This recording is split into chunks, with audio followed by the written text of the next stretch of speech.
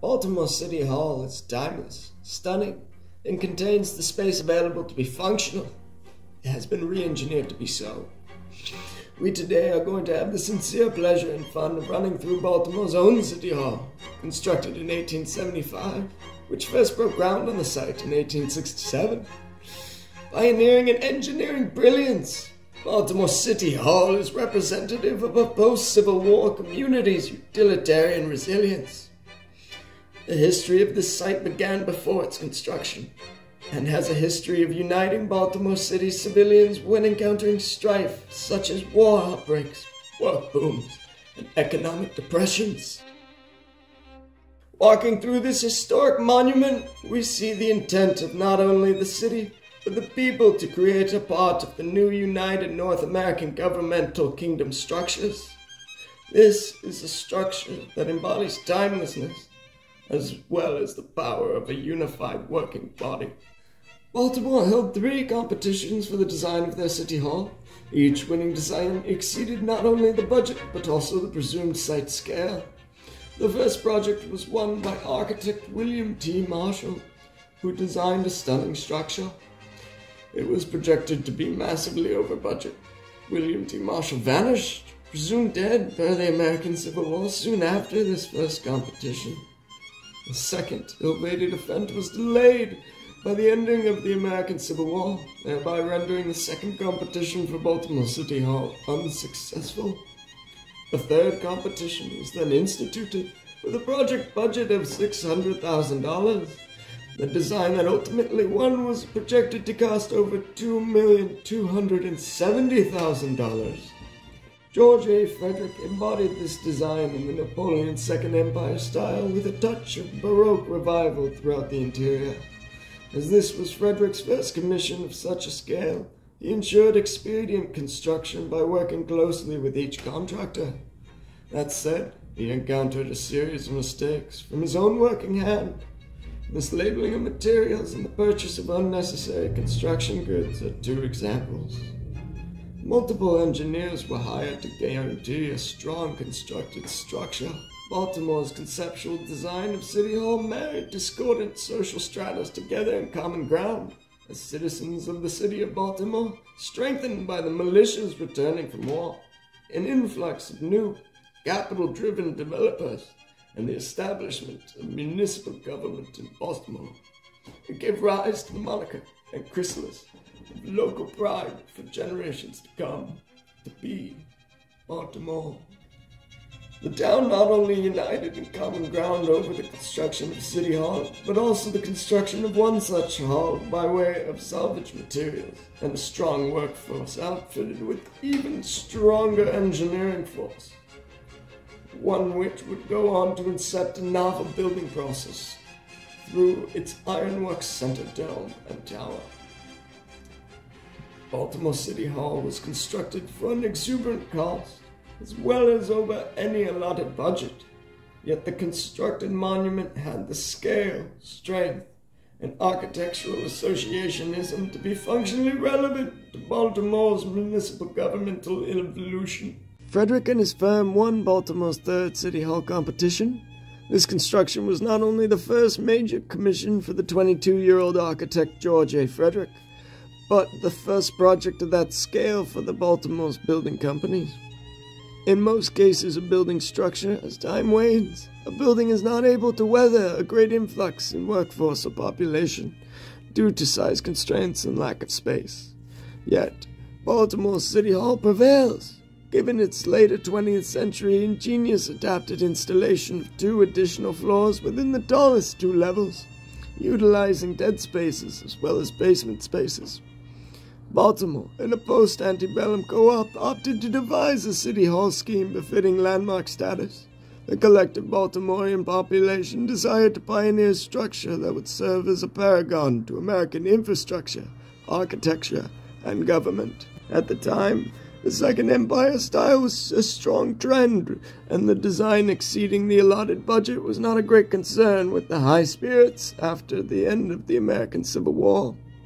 a monument significant of the Capitol building and the White House in D.C., with an evolution in the postmodern style era of mansard roofs, bewildered Baltimoreans from the very beginning. The National Historic Registry describes Baltimore City Hall as being located on 100 North Holiday Street between Fayette on the south and Lexington on the north. The design for City Hall consists of a center structure 4 stories high, surmounted by a dome and flanked by 3-story wings connected laterally to the main element. The center is finished with a plain pediment, originally designed to contain a frieze representing trade, commerce, and the arts, but it was never executed. The other portions of the building are capped by a mansard roof, and each story is well marked by the strong projecting cornices, as well as a broken balustrade which forms horizontal divisions between the stories and at the base of the roof. The exterior foundation walls, which are 5 feet 6 inches thick, are built of Falls Road bluestone to within 18 inches of the ground. All of the interior walls vary in thickness from 2 feet 6 inches to 7 feet. And the widest dimension occurs at the base of the dome, where the foundation walls support the central mass.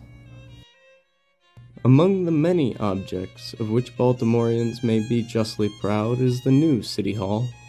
It is one of the most elegant structures in the United States, occupying the entire square on which it is erected. It stands out in bold relief, impressing the observer at every point of which its gracefulness and grandeur can be viewed. Quote from George Washington Hyle, 1873. We see the power of Baltimore in this Second Empire-style monument, along with the implications of a new government expected to govern intelligently and fiercely, like that of France's Napoleon Bonaparte III. Now, Masingo Designs is proud to take you along to the second half of this tour by exalting the beauty of architect George Frederick's constructed brainchild. Baltimore saw a work boom and economic shift to becoming a landmark of the newly united North America with the installment of City Hall. Projected to cost $3 million with a project budget of $1 million, not only did the design of George A. Frederick exceed the expectations of grand beauty, but the project also came in more than $700,000 under the later extended budget.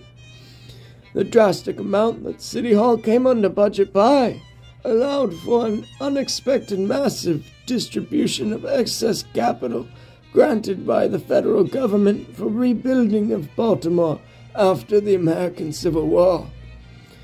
The majority of the project's labor and materials was provided in assistance with working Baltimoreans and federal-assisted grants. The cooperation of this combined collective helped Baltimore City expand into a point of industry, trade, and art for the newly reunited North America. This $700,000 was more than enough and more than most received to reinvent their involving towns. The surplus of financial capital granted by the federal government and effective labor provided by Baltimorean contractors encouraged the $700,000 to be spent on the common people through the building of parks, comfortable public leisure zones, public transportation, and other civilian vestibule projects. When looking at the City Hall of Baltimore, there are prominent neoclassical exterior facades, neo-Baroque interiors, and City Hall furniture designed by George A. Frederick to match this monument style. The scale of this project allowed for many other offices of administration or development to reside within the extensive office rooms of City Hall, helping streamline the functional progression of Baltimore's municipal future. By way of a post-Civil War communal effort, George A. Frederick's Baltimore City Hall today bespeaks resilience, ingenuity, and engineering prowess.